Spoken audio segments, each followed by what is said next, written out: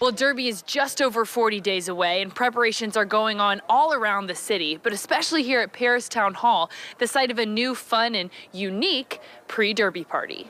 It's called the Rockin' Derby Eve Party, a new Derby event that will be held in Christie's Garden at Paristown. The event is Derby Eve, starts around 7:30, and Jake Owen is our talent. He's one of the top country artists in the country right now. Puts on a great show.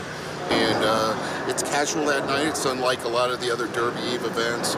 Jeans, boots, whatever you want to come in. The party will be held in a custom open-air tent, but managing partner Stephen Smith says it's way more than just a tent. We don't call it a tent because it's going to stay up all summer, but it's an engineered structure that was designed when Christy put the garden together, and there's lots more pieces that are going to go on. Like a roof, but there won't be siding, so it will keep the structure open air. And 2 other structures are going up as well. A 110-foot long street cover for valet parking and a covered walkway. You'll be able to walk seamlessly through the village market and into the main structure here, and then also into Paristown Hall. Smith says since it will be up all summer long, there will be several other outdoor events going on at Paristown. Flea markets, we've got art fairs coming up, spring into Derby's coming up. You know, there'll be events throughout the summer. In Paristown, Addie Miners, WLKY.